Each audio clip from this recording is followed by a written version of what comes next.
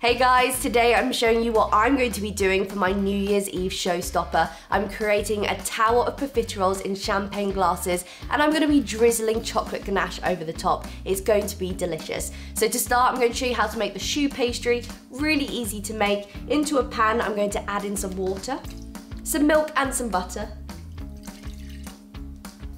a little bit of sugar to give it some sweetness and some salt.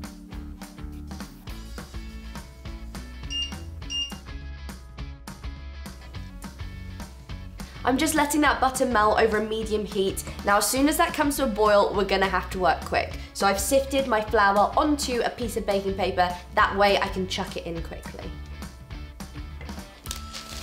Now I've got to work really quick. Use your spoon, stir that around until it forms a ball.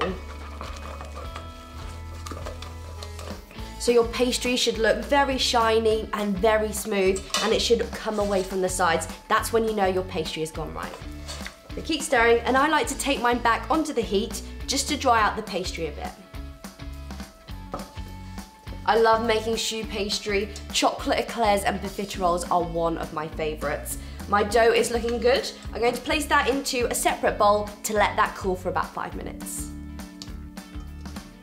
The last thing to do is to beat in my eggs. I'm gonna do these one at a time so it gets incorporated in well. I used to use a wooden spoon, but an electric beater is so much easier. So crack those in one at a time.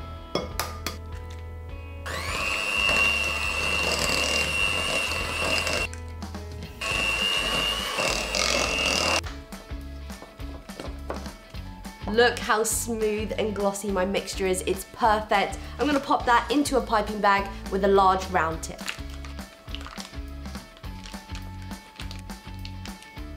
I think this is a great way to celebrate New Year. You can have a massive tower of profiteroles, drizzle over the chocolate, and then everyone can take a bit. So now I'm going to pipe this onto my baking tray. I've just lined that with some baking paper to stop them from sticking. These don't need to be big at all, just small rounds as they puff up in the oven. If you have any points sticking up at the top, just tap those down with a bit of water on the tip of your finger. And that's them done. They can now go into the oven while we make the ganache. Ganache is so easy to make, but I think it takes chocolate to the next level. Adding in that double cream makes it so much more luxurious. When we pour it over the profiteroles, it's gonna be lovely and runny, and when it sets, it's just the best thing to bite into. I have some double cream in a pan. I'm gonna let that heat up. You don't want it to boil though.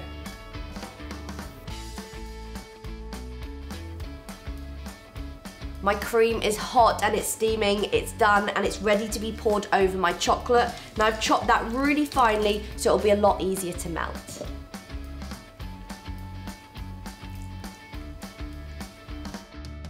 And that is the ganache done. It's so simple and it's ready to be poured on top of those profiteroles. If it thickens before you start to pour, you can just melt that back up again. I'm gonna add that into a nice jug. My first batch of profiteroles are out of the oven and they're cooled. Now it's time to get filling with the delicious whipped double cream. I've just popped that into a piping bag with a small round tip. I like to make sure mine are bursting at the seams. Just want to repeat that with the rest of your profiteroles. Ganache is made, profiteroles are done. Time to get building the tower.